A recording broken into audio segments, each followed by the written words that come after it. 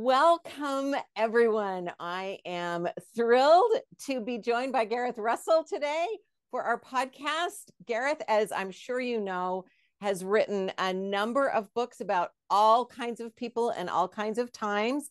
I have a couple of them here. We're going to be talking about this one, and this just happens to be one of my favorites because I think Catherine Howard is such a misunderstood story, and so I'm so grateful for that book. I also have a whole bunch on my iPad. I'm not going to hold up for you, but thank you so much. In fact, this one, I will just say, I was in the UK a couple of weeks ago, so I was able to buy it and bring it back on the plane with me and read it. Oh, great. Yeah, I was wondering you had the UK edition. Yeah, yes, excellent. I do. I was so excited to get that. I just walked into the bookstore and I was thrilled. I'm sure the bookstore thought, why is this woman so happy? That's good. Thank you. So I have that version and I'm so excited to have it. So let me just run through a bunch of your works. The illustrated introduction to the Tudors, the Emperors, how Europe's rulers were destroyed by the First World War, a history of the English monarchy, Young, Damned, and Fair. I showed you that. Catherine Howard. Ship of Dreams, the sinking of the Titanic and end of the Edwardian era. And now, Do Let's Have Another Drink, which is, of course, this wonderful biography of the Queen Mother. So how have you this is a huge range that you cover. Do you have any favorite eras or do you just get drawn to things? I suppose it's true. Yeah, I mean, I suppose there is a definite bouncing between the 1500s and the early 1900s. Absolutely. So I suppose that Hilary Mantel said you should only ever have two that you're obsessed with. I think hers were the Tudors and the French Revolution, if memory serves. That's what she said. Yeah, those are probably my two main ones. The French Revolution and ancient Egypt, honorable mentions, and Byzantium. There's a lot. I mean, history is so interesting. But I suppose the history of the English monarchy, my postgraduate was medieval history, so that kind of lent itself to that. But it's quite nice. If you do the 16th century ones, particularly Young and Damned and Fair, you spend like a very, very long time translating 16th century handwriting, and particularly in Catherine's case, there's very detailed records from the interrogation. Detailed, not legible. And so after, I think Catherine Young and Damned and Fair was on and off for 5 years. So, and then 2 solid years of just it. So by the end of it, I needed to not look at 16th century handwriting for a while. Right. Because I remember I was in a church where one of the scribes was buried, and I felt like this irrational, loathing because it's such terrible handwriting, and I thought that was the time to move on. So when it's time to look at some fountain pen cursive or typed, I go to the 20th century for a couple of years and back.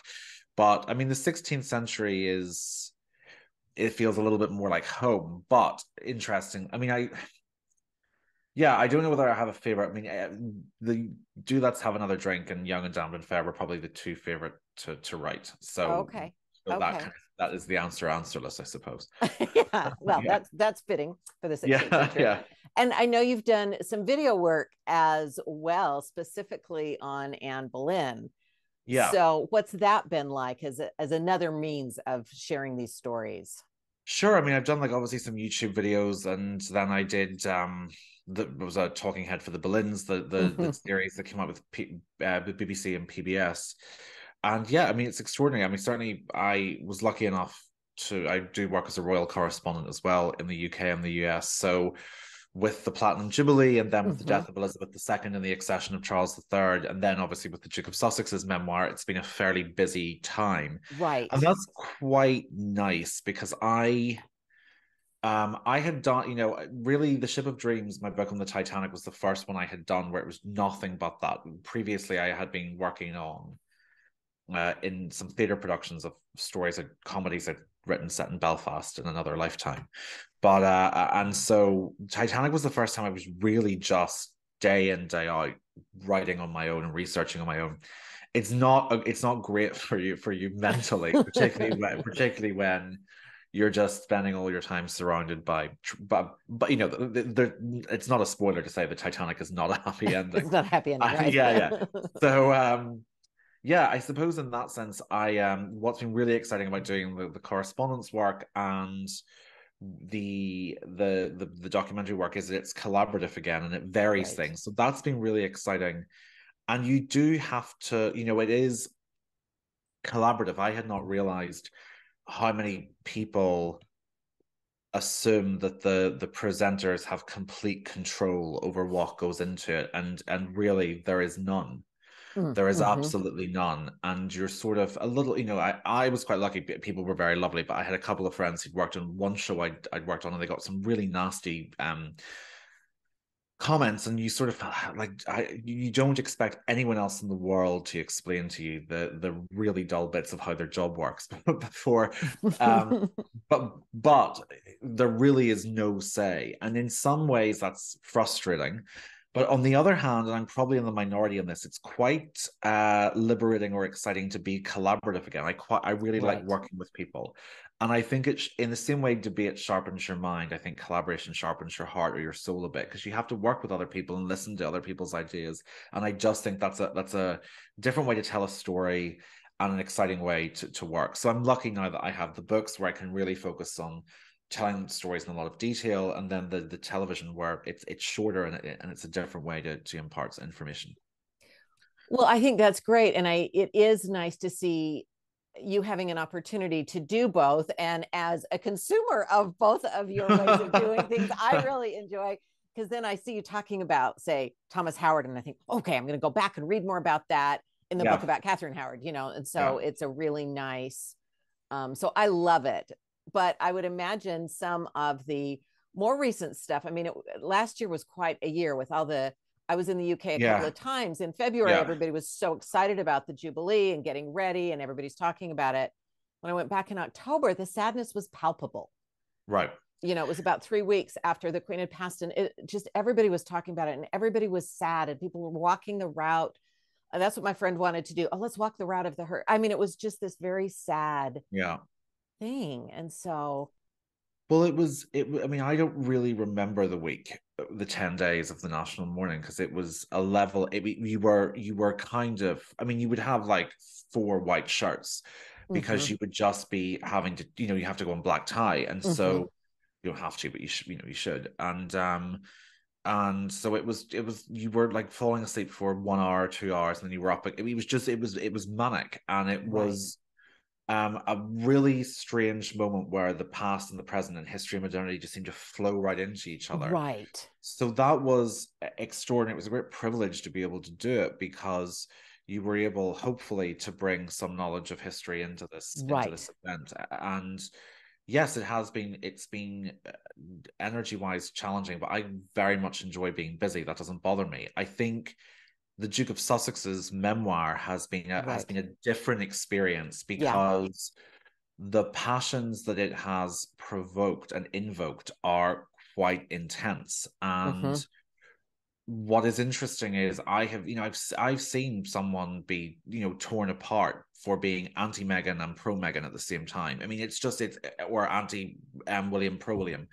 It's an extraordinary thing. And I think what's interesting, so my undergraduate dissertation in history was on how do we make historical reputations, and I looked at Marie Antoinette, and it's some of these things don't change. I mean, everyone thinks it's new, but it's not. It's Harry, Meghan, William, Catherine, they have become touchstone. And by the way, this is not to take away from the fact that these are 4 real people, and that there is a truth between what one is saying and the other. There is, of course, there will be, but anyone, if you're looking at how we respond to culture, these us royalty have always been, they become symbols for things that you believe in or things that you've experienced.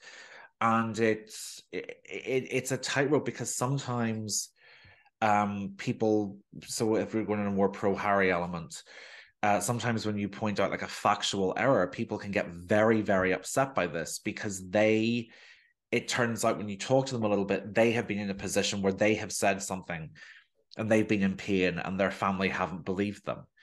And then also on the other side, if you're trying to sort of explain away inconsistencies, or to say, look, there are mistakes in every memoir. I've read memoirs of Titanic survivors that swear until they are blue in the face, I saw it sink in one piece. And we now know that it's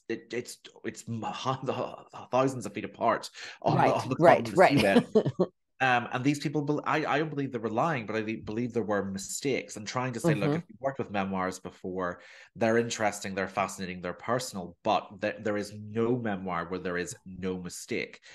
And but when you're trying to say it like that, people who maybe have been in a position where they have been lied to by, they then feel that you're trying to justify deception. So this book and that correspondency work it taps into dozens of different issues that people feel very, very strongly about, and often a lot of them are very personal to them.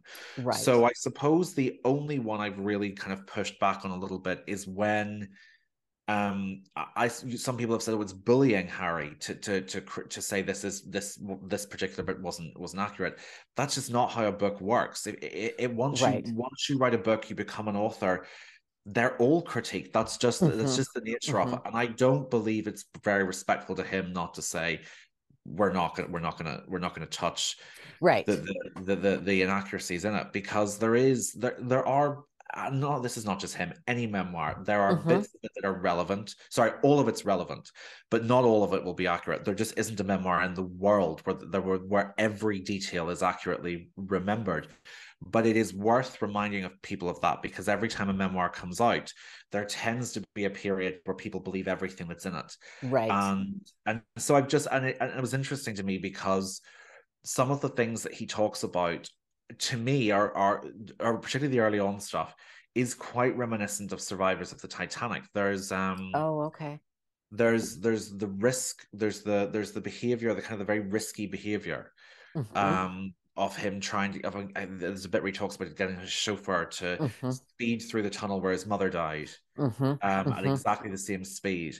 That interestingly is a trauma response, and so we see it with some Titanic survivors. I find that fascinating, that I think there were and also, actually, interestingly, I'm not sure this is the closest analysis, but it reminded me of quite a few survivors of the Russian Revolution, like emigres who'd gone abroad, where they have they have very extreme responses, and they have quite a high risk threshold. And a lot of them had also lost parents. And what is interesting among the Russian emigres and among Prince Harry was this feeling that the person who'd done it, who'd taken this family member from them, was not being punished. In their case, communism. In his case, the media.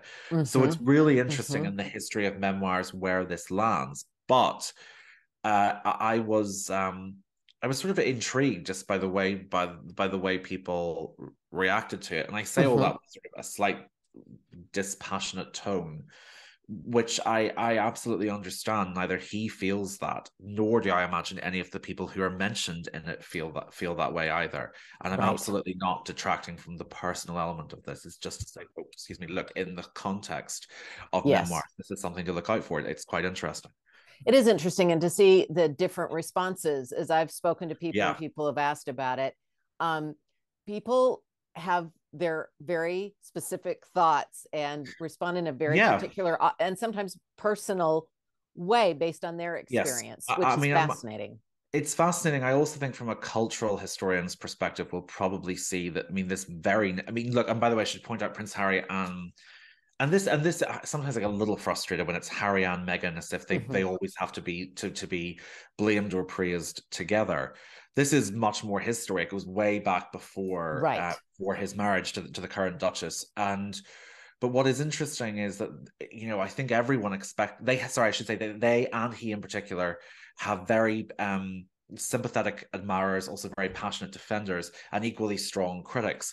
What is interesting is that the critics this time outnumber the sympathizers by quite a considerable margin, and probably more than we would have expected. Some of that is probably the book's tone. There probably are bits that aren't landing too well. There are some things. There's obviously been a lot of interviews, so they can be compared side by side. Right. But I'd be interested to see in 5 or 10 years' time, will there be a historian who can look back on this and say, part of the reaction was that it came out at a cost of living crisis era, and that therefore people had a much lower threshold for anyone born into economic privilege. Their problems. That could be interesting. And and I think what's interesting to me is some of the stories that are picked out by people who had been sympathetic beforehand are things like, you know, the talk about who got the bigger bedroom at Balmoral, and people saying like, well, how is that a problem? You know, Right. you know, Yeah. and A so I small still bedroom in a castle. in Yeah. a castle in the Highlands. Yeah, I think you know, and to me, I remember thinking, if the cost of living crisis is as bad Mm-hmm. as and it hasn't been. It's so far the inflation in Britain has not been as bad as we had expected. Right. But it is still a nerve-wracking time, and everyone here Right. can see prices going up. Mm-hmm. And you know, it looked, it wasn't his fault at all. But when you had one storyline about that, you know, what the complaints in the book were, and Right. others about pensioners not being able to heat their homes, Yes. Yes. you know, that was just, that was off the moment, and there's nothing he could have done. Um, there's nothing he could have done to change that, but I think future historians will say there was an element where the timing for this was just was culturally unsympathetic. And also, as Yes. I say, there's a whole melange of reasons as to why this book has landed as convincingly to some people and as unconvincingly to others. Part of it's the personal details of the book, part of it's his previous interviews, part of it's cultural prejudices and attitudes, but I also think part of it is socioeconomic circumstances that we're dealing with at the Do minute. you think the Queen's death as well has Oh, played into potentially, that? yeah. Actually, so it's a really good point, Caroline. I think there is, yeah, I suppose Because actually because I've heard some of that. How could you've he, heard some of knowing that, she yeah. was so sick, how I could th he have spent those last I months think if doing he this? had, right, that's a great point. I think the points I have heard are had, and I do think this. I think had he brought it out when she was still alive, the reaction would have been even worse. I Okay. think, you know, it's, yes, you can accuse tasteless or whatever people have said, but if you think back on just how angry some people were that the Oprah interview came out when his grandfather was in Yes. hospital, Yes, the that's thing true. is, a 96-year-old woman is never going to be chronologically very far from a Right. serious for passing away. I mean, you know, his great Yes. grandmother lived to 101. So if we, and the oldest living member of the British royal family was his great great aunt Princess Alice, who died at 102 in 2004.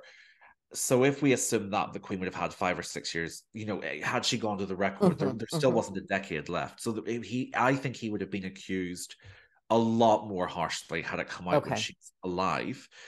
I think what the publishers probably struggled with, yeah, there was an afterglow of the funeral Right. Yeah. where the royal family's approval ratings were through the roof. I mean, you had massive bumps in approval for them in Australia. Like, I mean, Hmm. really, you know, things that were not expected. And I think in that sense, yes, like there probably was an element of where it felt like a really, really bad time to have done it. But in his defense, I think you know, it would have been much. I Would have think the been criticism worse. would have been exponentially worse had he done it when she. I mean, can you imagine had she died in February? He would have been accused of hastening her death. Okay. Yes. You know, All so right. Yeah. that's what, you know, that's what I think. So I think in that element, no, there probably is some people responding to that, but if he was going to do a memoir, and I understand the point that you know, not everyone needs to do a memoir, but Right. if he had Right. decided, as is his right as a citizen to write a memoir, um before she but sorry after she died was better than before. Okay. Okay. And I guess part of what I'd heard, and it does go along with that, is Charles and Camilla's approval rating as the morning sun, Charles in Yeah, particular, yeah, yeah, and the next king, and taking, stepping into these shoes, which are going to sure, be impossible to fill, and more popularity for him right. through well, this well time. And yeah, Carolyn, that's a good, yeah, I think I have this theory that Charles was almost helped by how low the bar was set by his critics, that people were essentially okay. saying that the monarchy would vanish overnight when Elizabeth would be Elizabeth the last. Mm-hmm. No one, Charles would make such a mistake of it. And so Charles essentially had to turn up and not burn the house down for him Right. to, you know, Okay. and the fact that he also has done, you know, some pretty exemplary things Mm-hmm. in his time as king. You know, we're coming off this totally voluntary decision for Mm-hmm. him to donate £250 million from the Right. Crown Renewable Energy Programme to to the government during the cost of living crisis, and for all the profits to go Right. to the government rather than to the monarchy. That is extraordinary. And because the crown estates are essentially used to fund the monarchy so that there isn't a burden on the taxpayers, and it's cut down to something like about 50p a year per person, so say like 75 cents. And I think but for him to then say, look, take the 250 million, right, yeah, it's not by any standards, it's not an insignificant sum. And I think he has done also, the public approval for the Prince's Trust, the charity he's done. right, yes, I think Camilla's approval rating just seems to be getting stronger and stronger. Yes. And my instinct is the book has helped her. Oh, okay. Not abroad. This is where the book is interesting from a historical or international, for a political perspective. British people are generally reacting in a very different way, yes, to Americans, and not always. There's some similarities. No, I do see a lot of that. Yeah, and I think I've sensed that. There is, and sometimes you have to kind of like pull some royal commentators back, because there is, in fact, not just royal commentators, British people in general, who I can see tinglings of anti-Americanism beneath the surface starting to come up, where essentially the feeling is, you can be as interested as you want in our monarchy, but you don't get to tell us what to do with it. And that feeling is getting louder and louder. I can really see it building. That's interesting. Okay. Your interest is not a right. And so, or your interest is not a voice to tell us what to do. And I suppose there's an element of that where I think in general, I will always try to say to British people who have very, very, I find it wearying when they had such strong views on American politics and were trying to tell Americans who to vote for. And I will always say, for not your dogfight. Yeah. But also that, an American voter will get so much more coverage of their politicians and their political process than a British viewer will. That's inevitable. And they will generally have a better understanding of it and of the complexities and nuances of that particular person. In the same way, a British viewer will get so much more coverage of the royal family and the individuals in it than an international audience will get. And they will. So, for instance, to us, it's still, to a lot of British people, not all, but to a lot of people, the Camilla Diana thing is not the first thing that goes through their head, because when it comes to the Queen Consort, and they know about her campaigns for osteoporosis and breeding, her literacy, and particularly her work against domestic violence for domestic abuse charities.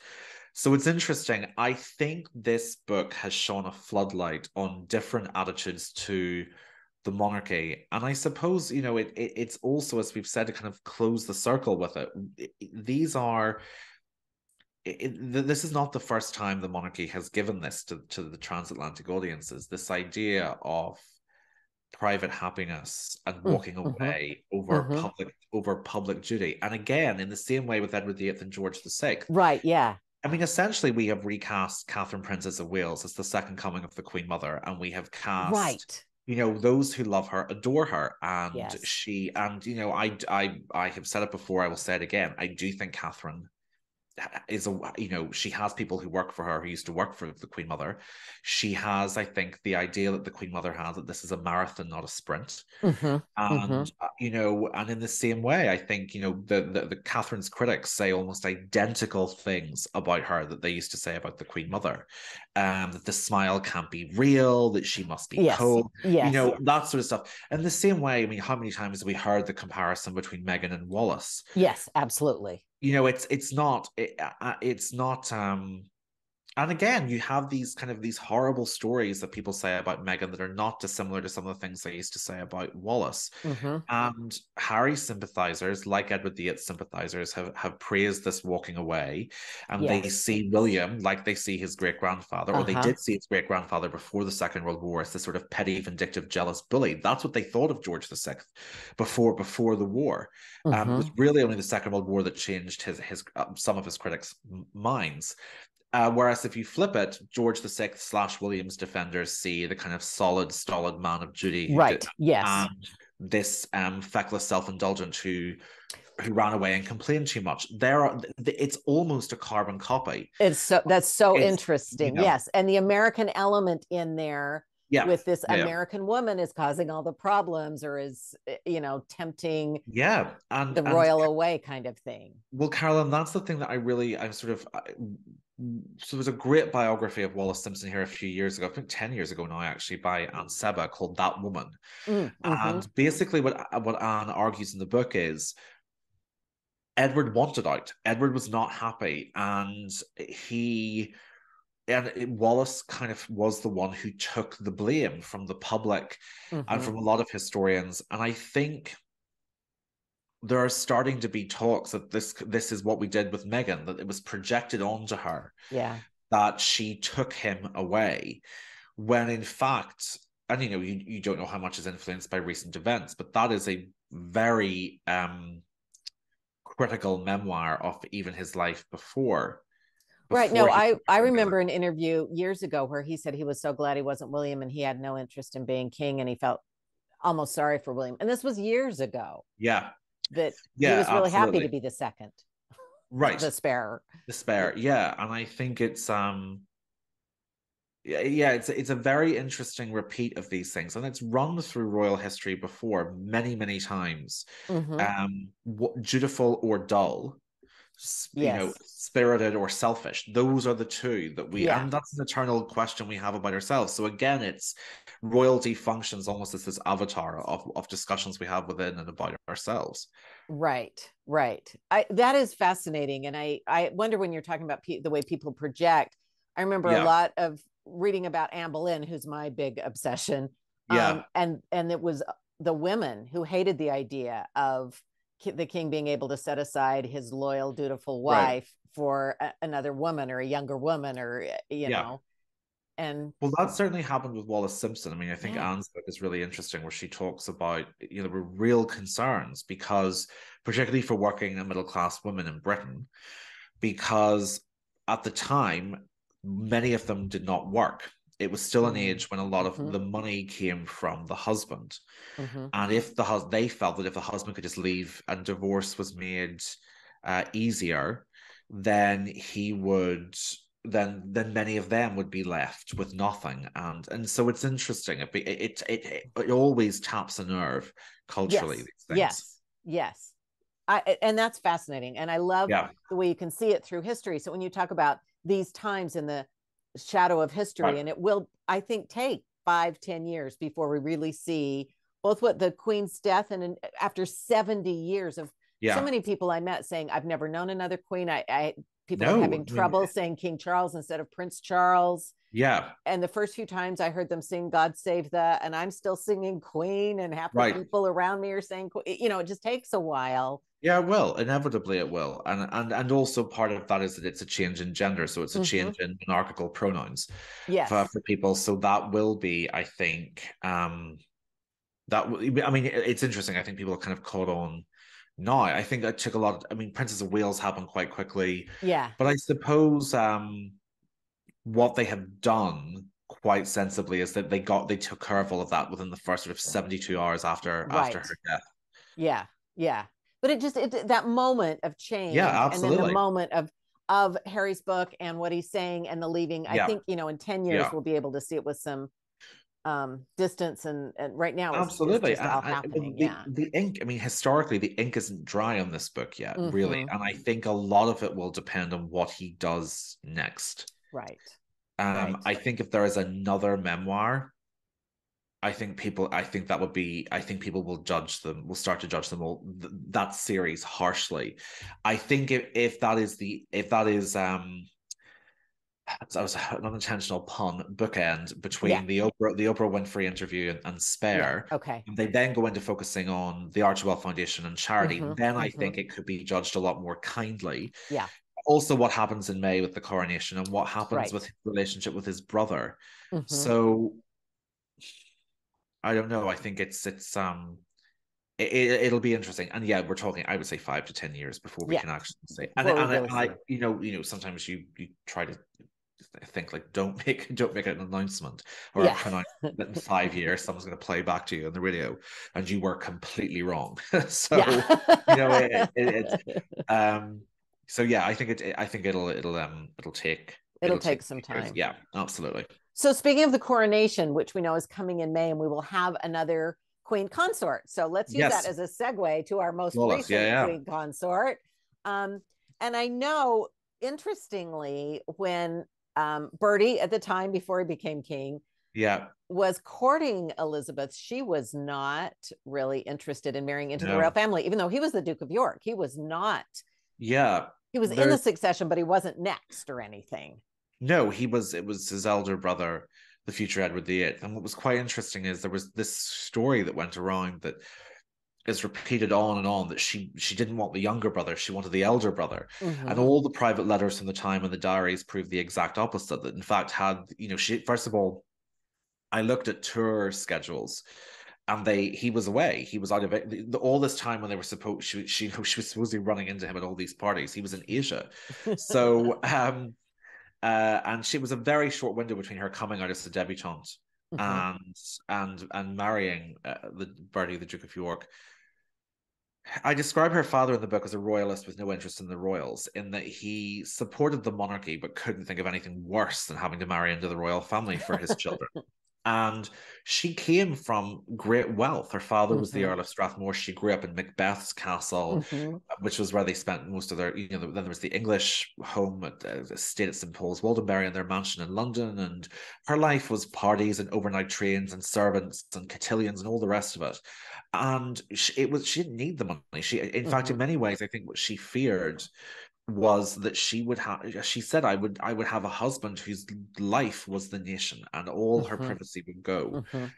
And there's a really tragic letter that I read between her and her younger brother, David Bowes-Lyon, Mm-hmm. where she says, and that, I felt a door close behind me and it would never open again. And she was 22, Right. when she said yes to him. But he did. And I think it was a story of three parts. The first was when he proposed, she said no because she didn't love him and she didn't want to marry into the royal family. The second time he proposed and she said no, I think she'd started to fall in love with him, but she still didn't want to marry into the royal family. And by the third time, I think she'd fallen in love enough with him and been persuaded by people around her that marrying into the royal family was best for the country, that she did it. And I think, I sort of talk about a bit in the book about how sort of a house party I found out about there's very good evidence that was used to sort of bounce her into the decision. And Okay. also crucially that her mother Cecilia really liked Bertie and thought he was a Mm-hmm. wonderful man. And she said, the Windsor men, or the royal men, they only just changed the name, Yeah. but the royal men are basically made or broken by their wives. That's what Cecilia believed. And Okay. so she felt, as did Queen Mary, Bertie's mother, that Elizabeth would be the making of Bertie because she was funny, Mm-hmm. great sense of humor, which is probably one of the main themes of the second half of the book. Right. Yes. And the first half is really about how she became who she was and sort of the tragedies and the strength that shaped her. But she was his sense of humor. She was his social guiding hand, and she was she was his backbone. Right. And his chamomile tea, in a way, she calmed him, she strengthened him, and she brought him out of his shell. So I can see why Queen Mary thought Elizabeth Bowes-Lyon was absolutely the one that her shy, stammering son should marry. Right. And tell us about the marriage, because it seems like if you look at sort of the history of royal Yeah. marriages, this is a good one. Yeah, in many ways, it was an unfortunately good one for the royals that came after them. Yes. Because it's interesting sometimes, when people say like the royal family are supposed to be the perfect example of family life, and you think that's relatively new. Mm-hmm. That's Mm-hmm. really pretty much Victoria and George VI Right. and Elizabeth, the Elizabeth the Queen Mother. She later became Elizabeth Bowes-Lyon, and George Mm-hmm. VI were very much in love and were very Right. happy. And so it wasn't a lie that they were projecting. I think they were really, truly, deeply in love with each other. I mean, the letters I found when he died, the letters I read, sorry, Mm-hmm. when he died, she was devastated. I mean, really devastated. And she writes about grief in a way that I just find so moving and relatable. When she says it knocks you about, it kind of grief batters you around, and she's writing this. She's sitting by a brook, and she can't imagine her heart ever feeling happy again. I mean, it's Wow. it's really gut punching stuff, and also I think for Elizabeth, the marriage, she grief mixed with shock, because she really, like her daughter Princess Margaret, held on to the belief that Bertie was getting better, and that the treatment on his lung had bought him years, not months. And so Right. when he died in February 1952, she was in complete shock for a very long time, to the point that Winston Churchill sort of was worried that she was going to do a Queen Victoria Right. Yes. and withdraw from public life. So I think it was a marriage that, I mean, George worshipped the ground she walked on, and told her everything. I mean, she really was his right hand during the Second Yes. World War. And Yes. she interestingly tried to downplay that, because she didn't want the attention being taken off him even after he was dead. But we do Mm. now know from people like Jock Colville and from Tommy Lascelles, who were Mm-hmm. Churchill and the King's secretary, say no, he told her absolutely everything. She knew all the intelligence reports, Mm-hmm. and he talked Mm-hmm. about everything with the Queen. So it was a happy marriage, but it was a fruitful marriage for the monarchy, because this, Elizabeth had, as Cecil Beaton called her, she was a marshmallow forged in a welding machine. Yes. So there was fluff there, but she was, when Hitler calls you the most dangerous woman in Europe, Right. it's the best compliment That's you're ever the going to get. that's a huge compliment. Yeah, I love that. Absolutely. I love that. I But love that. And then at yeah, I the loved same it with you. time, there's that wonderful letter that the king writes to then Princess Elizabeth on her marriage Yes, yeah, and yeah. praises, Mummy, who, I think is the most wonderful person in the world. And it's just, he can't miss any opportunity to No, praise his wife. I mean, no, when it's just lovely. I love that letter. I'm so glad you did too, because I think what he says to the future Elizabeth II in her marriage in 1947, you've been brought up by mummy, and it's a Mm-hmm. real tribute to Elizabeth. And it's in the book. When Elizabeth had pneumonia, Elizabeth Bowes-Lyon, Mm-hmm. and she was worried about her health, she left little notes for her husband to find in case she died, on how to be a sweet and gentle father and never shout at Mm-hmm. the children. She Mm-hmm. was, so I think it was that finding out that side of her was fascinating. Mm-hmm. There's just this loving. So there is this steely, Yeah, stay in London during the Blitz, all of that. But there's also this tenderness. yeah. It's just quite extraordinary. Well, I think for me, part of the thing that really stood out was that we had hit a very certain point culturally where she was kind of the villain of the royal family. I Mm. mean, there was a very definite point where, if The Crown has had the Netflix shows had a huge impact, and Yeah. she's a little spiky in season 1 and 2. She's kind of Mm-hmm. monstrous by season Mm-hmm. 4. Mm-hmm. And then I think the Marcia Warren character performance in season 5 has pulled that back. And by the way, Right. this is not a dig at Marion Billy, who's a brilliant actress who played her in season 3 and 4. Right. They've to work with the script. But it's interesting to me that we tend to cast old women as the villain. And, Mm-hmm. so they needed someone to say something snobbish. They needed someone to say something cruel. They give it to her. Right.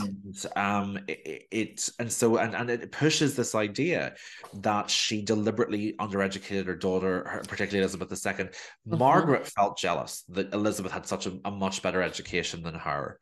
And Mm-hmm. also, I think Margaret would have loved to have gone to school, and she then saw that being allowed for her niece, Princess Anne. But this Right. idea of that Elizabeth was this like icy, it's really embedded now. And I think that's why I spent, the first particularly the first 4 chapters are about a younger her, to try and say we Right. can't, this. There's a lack of charity that we show to the elderly, and to elderly women in particular, that I find Yes. quite frustrating. And so Yes. I know, and I think I love Marcia Warren, who plays the Queen Mother in season 5 of The Crown. I Mm-hmm. just wanted to be given so much more, because she managed to. Marcia Warren, by the way, I think is one of the best British comedic actresses. She's just extraordinary, and she has brilliant timing, and she softens so many of the lines that they give to the Queen Mother. Right. So I think she's fabulous. I think she's and and brilliant. and they, I think, for a while at least, in that depiction, not this season but previously, they miss all the humor. right? There's It's just mean. which for me and my she's about as funny as a wart Yeah, in season I 3, season know. 4. She's all the charm of a hangnail. And she is, she's borderline evil by season Right. 4. Yeah. There's that 8th episode, Hereditary Principal, where I was just staring at the screen Yeah. about her nieces. And Right. you Yes. sound like you're protesting too much when you say there is almost nothing in that episode from start to finish that is true. Right. Apart, and I think, I'm in an unusual position with this. I usually defend a show's right to historical inaccuracy. Read a non-fiction book, Mm-hmm. but I also think if you're going to make up that much, just make up a fictional royal family. Right. Yes. Yes. Where I personally have a bit of a moral problem with it is when the Crown uses the photographs of the real person at the end, and Yes. that to me is just completely collapsing the credibility of fiction. And Right. they did that with that episode on Narissa and Catherine Mm-hmm. Bowes-Lyon, Queen Mm-hmm. Mother's Nieces. They had the real photographs at the end, and Yes. that did not sit well with me. Because they're claiming something Because it's that's because not that because right. Yeah. well, because if you're going to use the real photographs, you better use You the have to real tell the real story. story. But that's I and particularly for people like Narissa and Catherine, who would not have had the ability to tell their story. If you're going Right. to tell it, it's not going to get told that often. You really should be trying with this. Yeah, you're And appropriating their voices absolutely, for and your own also purpose and not for theirs. to move away from the monarchy and the Queen Mother for a minute, it completely misrepresented how people with mental The, health problems and cognitive development issues were treated, and it made them look unique, which they weren't. right. And I think when the history of mental health and mental care in this country has been at times so distressing but so nuanced and so underrepresented, that to me completely missed the mark of an opportunity. And also, as much as I don't care, mess around with dates and all the rest of it, that's a drama. But when you are accusing someone who was alive and who still has grandchildren alive, Yes. at this Yes. point still had a child alive, Mm-hmm. Mm-hmm. when you are accusing them of something that is child abuse, Yes. because that is essentially what they were accusing the Queen Mother of doing. They were Mm-hmm. saying that because she was so embarrassed by them, Right. the Yes. minute she became Queen Consort, she directly intervened to order their institutionalization. Yes. Then, in this like bizarre moment at the end of the episode, they somehow accuse her. Princess Margaret's therapist reveals that the Queen Mother somehow rounded up um, 3 more mentally vulnerable members of the extended family and had them locked up as well. I mean, that is abuse. That is the Mm-hmm. abuse of the vulnerable. And to me, when that was so not what happened. Right. I mean, Yes. it's almost the diametric opposite of what happened. For that, that did really, really bother me, because I don't. I mean, obviously, I've written a book on the Queen, or I was at that point Mm-hmm. starting a book on the Queen Mother. So obviously, I have a vested interest in the history. But from a viewer's perspective and a historian's perspective, it left me feeling quite uncomfortable and angry that the lives of 5 women who were institutionalized were just being completely cut and pasted and edited to Right. suit a storyline. That, to me, there was there was a whiff, there was a stink to that. Because they're And using real people to do yeah, that. this is a real thing, This is and real it people and a real story that you're manipulating and beyond, yeah, yeah. and it felt emotionally manipulative. It Yeah. felt, and I don't know if you've seen a movie years and years ago called The Magdalene Sisters that was made in Ireland Mm-hmm. about the Magdalene laundries and the system that existed in the Irish Republic, whereby fallen women from about the time of independence until I think the 1980s, including victims of sexual assault, if you're a male relative contacted the parish priest, you could be put into run by the Magdalene sisters, the nuns. They were laundries because people didn't have washing Oh, machines, okay. and you weren't paid. You were essentially enslaved in these. You were put in. You weren't allowed to leave. You weren't paid. You did Wow. the laundry for them. The convents collected the profits, and you were only allowed out if a male relative went to a priest and got a letter signed to say that you could go.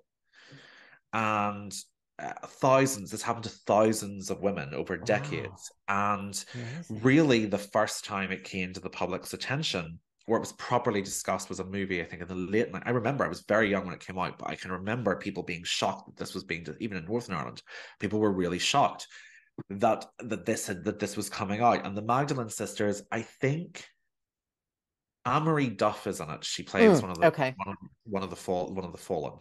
And there is a storyline. So first of all, what I will say is what the Magdalene sisters did was, yes, it was fiction, and all the cases were but they were inspired by real women. Okay. And it shone a light on something that had happened in Irish history that was horrific. I mean, was just monstrous. When you think right in front of you, there were thousands of women being stripped of every civil right, enslaved.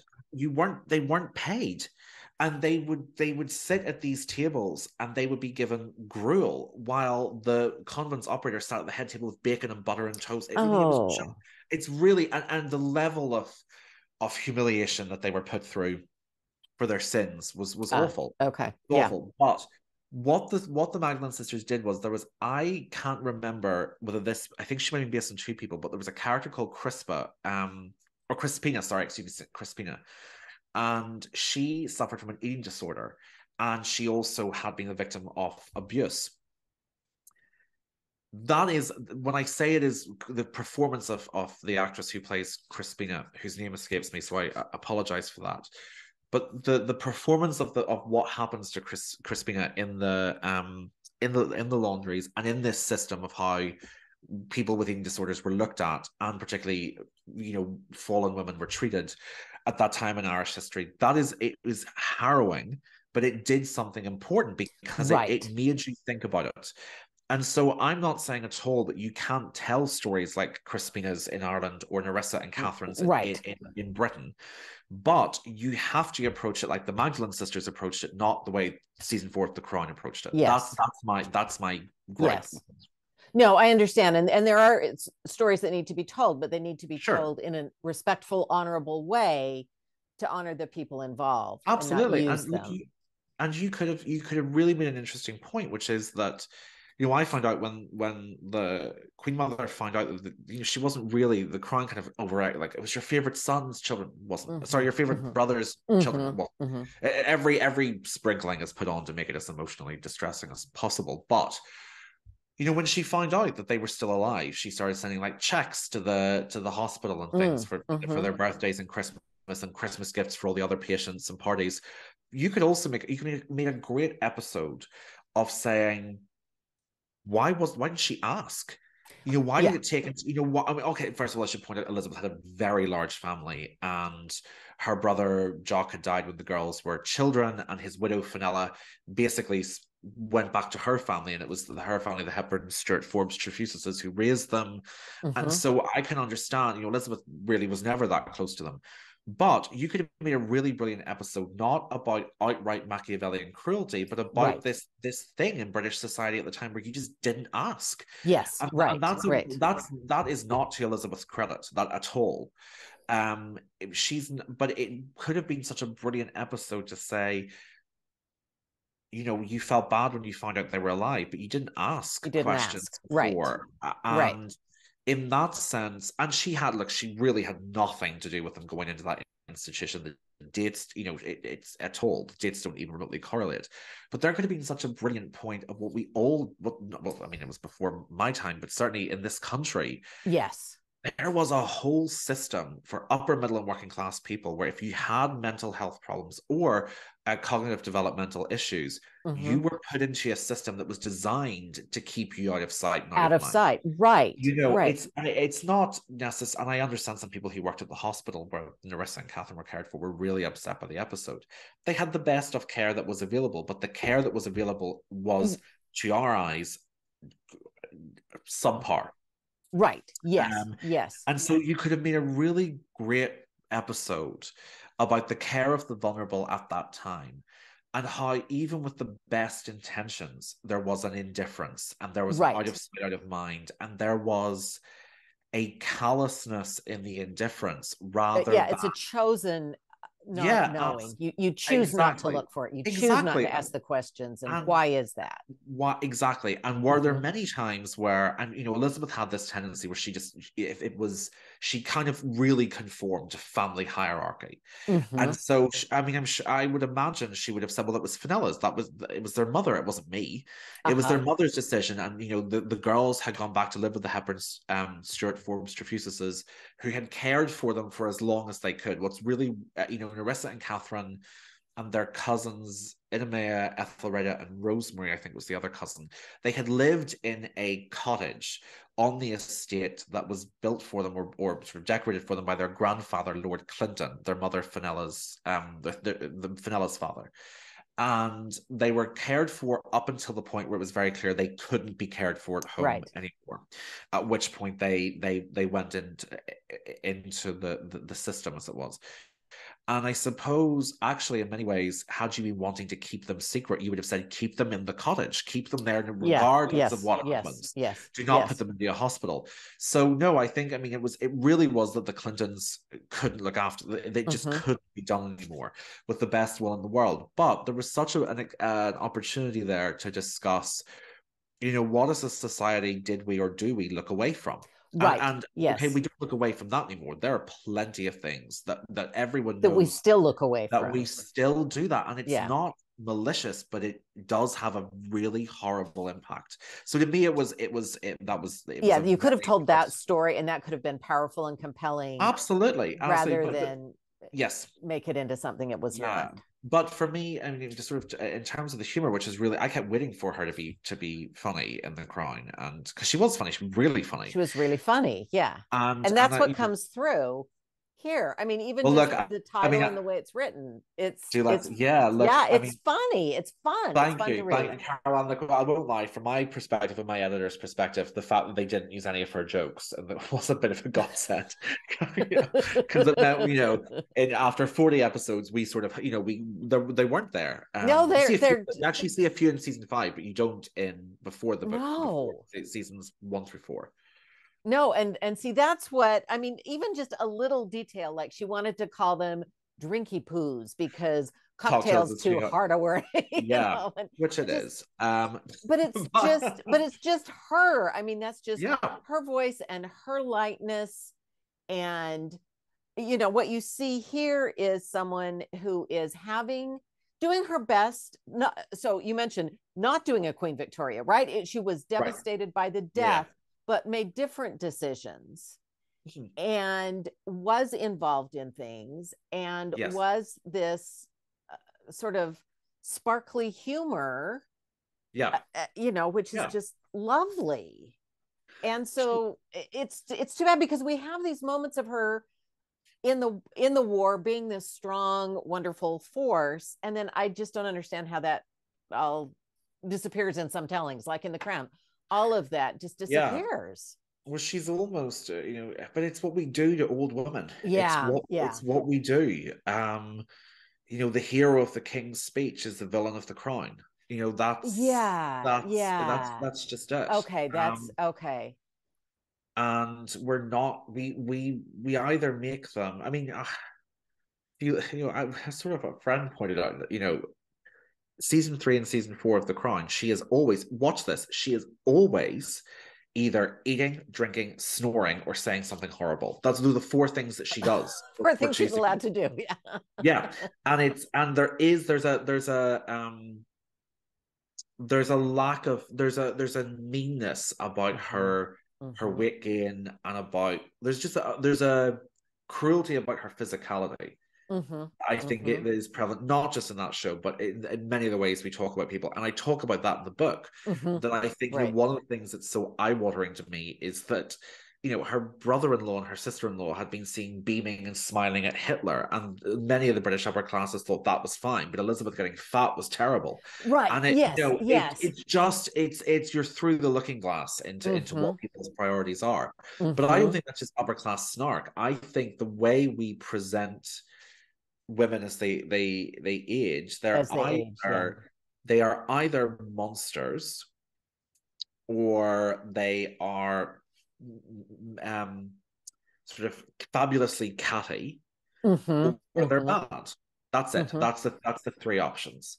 So yeah, I suppose that's they're grotesque or they're giggly, and that we don't really give them much else to do. And Right. And in the giggly, so what's different here is she's laughing, but there's so much heart and wit yeah, and intelligence. So it's not just this vapid, no, you know, you've a there's woman. so much to her. There's a lot to her, and she's not. I think she would want to say Mm-hmm. not an intellectual.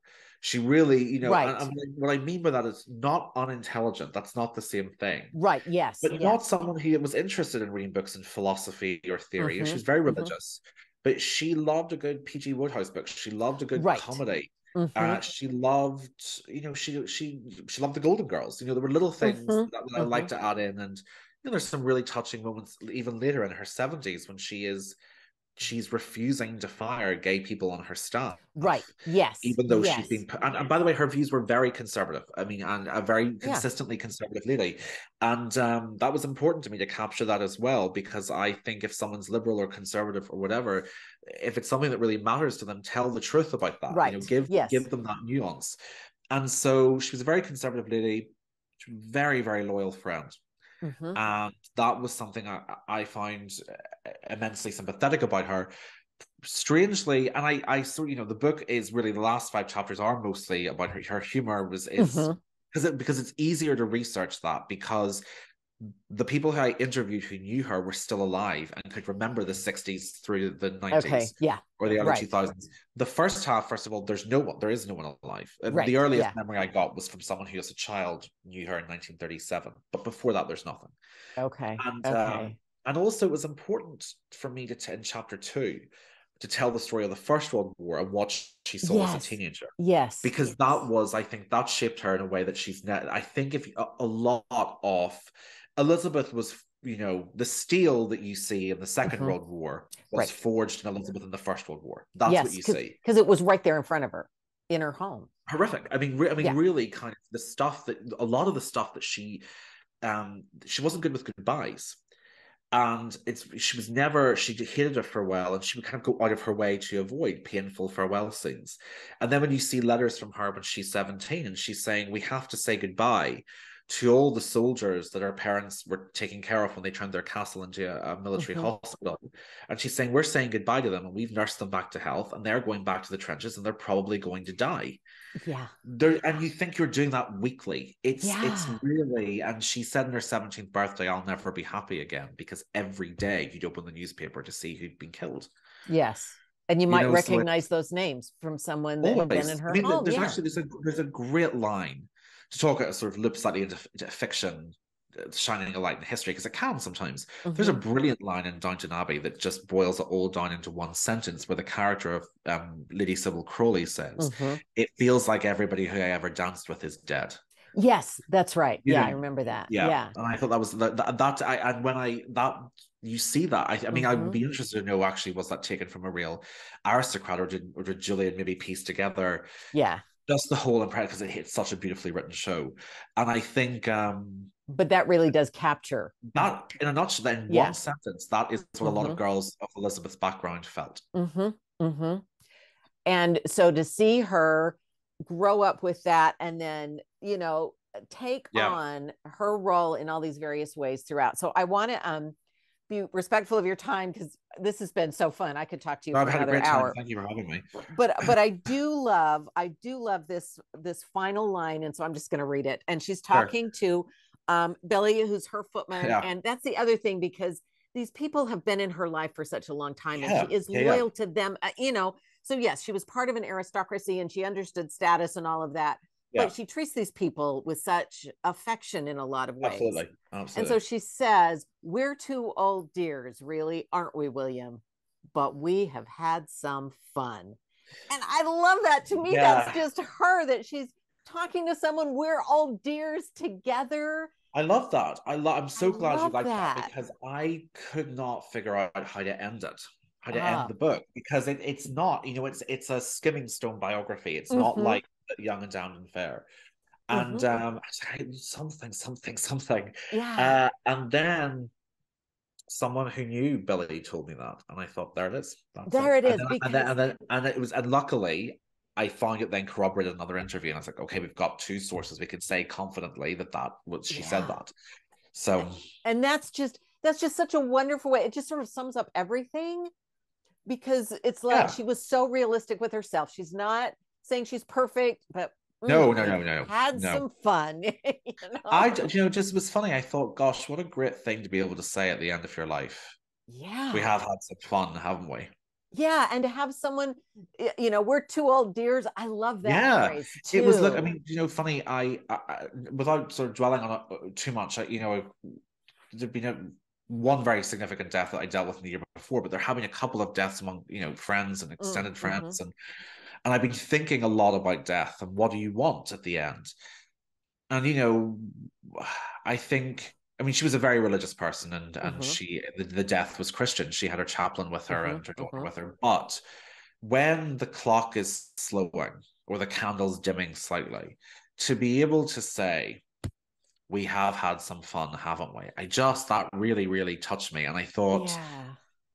life's a crazy, difficult thing, but if you're lucky enough to Mm-hmm. have some fun, what a wonderful thing to be able to look back upon. Yes, and I think in a lot of places, a lot of situations, she chose to have some fun. She Yeah, chose absolutely. not to do the Victoria approach and to get over that devastating No, grief and yeah, to yeah. put And herself back in a position. Yeah. I think that's a great way of looking at it. And one story, I just couldn't figure out a way to work this in because but she had moments of depression, and she talked about it actually with the actor Sir Alec Guinness, who Star Wars Okay. fans would recognize as Obi-Wan Kenobi, costume Mm-hmm. drama Francis King Charles I Uh-huh. in Cromwell. But Alec Guinness, she was talking about her depression with them, and then they were next to each other, I think, at dinner, and she put her fork into the potato and it skidded off the plate. And then she said to him, but then sometimes you look down and your potato falls off your plate and you laugh and you know Uh-huh. that you'll laugh again. And so every time her and Alec Guinness saw each other, they would say potatoes. To sort of like, Oh, which I thought was quite yeah. a nice thing. That is Silly, but nice. nice. Yeah. Yeah, to be able to see that humor, in Of a difficult course. moment. Yeah. Of course it is, and she wrote tried to make a few jokes in her letter to her mother-in-law when the Nazis bombed Buckingham Palace. So I think Mm-hmm. this is someone Mm-hmm. who really tried Yeah. to see the when she could, when she could. Right. Right. Yeah, And she just approaches so many things with kindness, from her husband and her children all the way up to this lovely exchange with a footman. There's yeah. just a level of kindness. There We is. all stumble, we all have a No, cranky yeah, day. I mean, I wouldn't have wanted to cross Elizabeth, I think, Right. at all. But I don't think it was this sort of like Machiavellian evil. I Right. just think, I mean, one of the people who worked for her said she could give a look that would freeze fire. Mm-hmm. And Mm-hmm. I know those people. And it's a good weapon to have. It's a good Yeah. weapon to have because I don't think she ever really, apart from, I mean Wallace Simpson really did feel that Elizabeth Yes. was responsible for the public backlash against her, which I can understand. I don't think it's totally accurate, but I can see why Wallace Simpson would have felt that. Yeah. But I think that the harshness has been overstated, Yes. and but it was important to me not to completely leave the harshness out of the book as No. well, and to say, look, there were moments where she made mistakes. There were moments where she realized she made mistakes, other moments where she did not realize that Mm-hmm. she behaved sharply. And Mm-hmm. I think that the joy of writing any of these people is the nuance, and to find Right. all of it and all the complexities that weave together. And at the end of the book, hopefully you can say, as I that we were two old dears, that we've had some fun together. Yes. Well, that's You how know. I felt as I was finishing it. I can't wait to read it again because it was so fun. Oh well, I felt like with Elizabeth we've had some fun. I Yes. felt I had a great time writing this book, and I will be very grateful to the libraries and to the people who knew her, who shared some of their memories. There wasn't time to track down everyone. Of course not. Royals know so Mm-hmm. many people. Some people just don't want to talk to historians or authors. They're very Right. Yeah. private. But I find people who were immensely kind to share it. I take very gratefully anyone's memories, because there are most precious commodity, I suppose, in the end, aren't they? Right. And to be able to then share them and Of create course.